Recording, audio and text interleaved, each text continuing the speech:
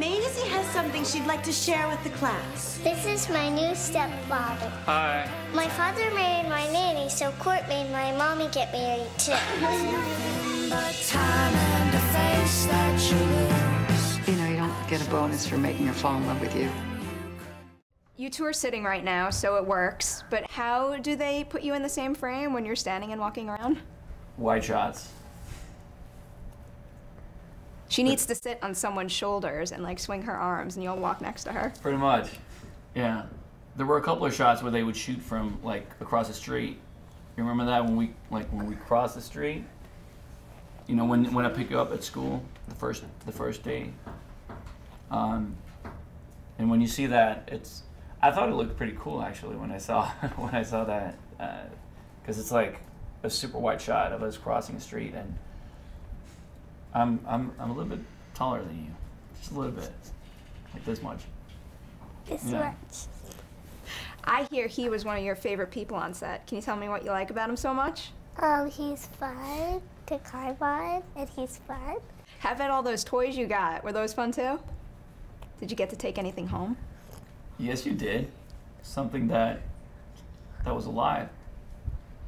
The turtle. That's really cool. Did you name him? Tallulah. Lula, good name. Except I don't know if it's a boy or a girl. Well, we could just pretend it's a girl. And how is it for you working with such a young little actress here? Because your material is not particularly kid-friendly usually. So is there any kind of section of your brain you had to turn off to keep yourself in check? Not at all. I was just extremely excited about the project and the character.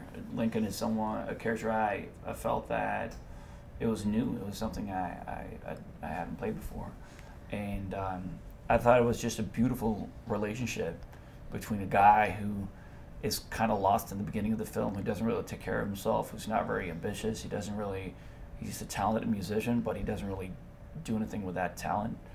And then he's kind of forced in, you know, because he marries Julianne Moore's character, who's a rock star, and she's busy fighting her ex-husband or going on the road with her band. So he ends up with this little kid that he doesn't know, and it's just a beautiful relationship, and how he kind of falls in love with this girl, and how he doesn't understand how her parents can't be there for her more than they are.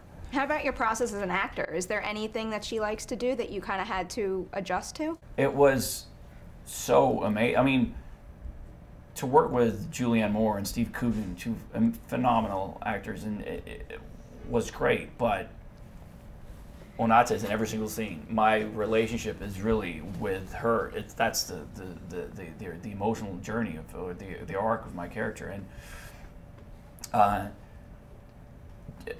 well, I mean, you've seen the film, so you see your energy, like it's just so intense, and she's so present, and everything is 100% true. There's no false notes or anything there. So, of course, socially it was so much fun because we became friends, but also working with someone you get so much. It's wonderful. And do you have, as an actor with a very lengthy career now and someone just starting her career, do you have any advice for her? It's something you'd want her to remember to keep with her throughout her time in the industry? That just have fun.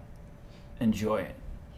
Have as much fun as you can. And if it's not fun anymore, do something else. How about you, Onata? Anything that Alexander should do to make sure he stays a really good actor? He's just naturally that way forever? I agree.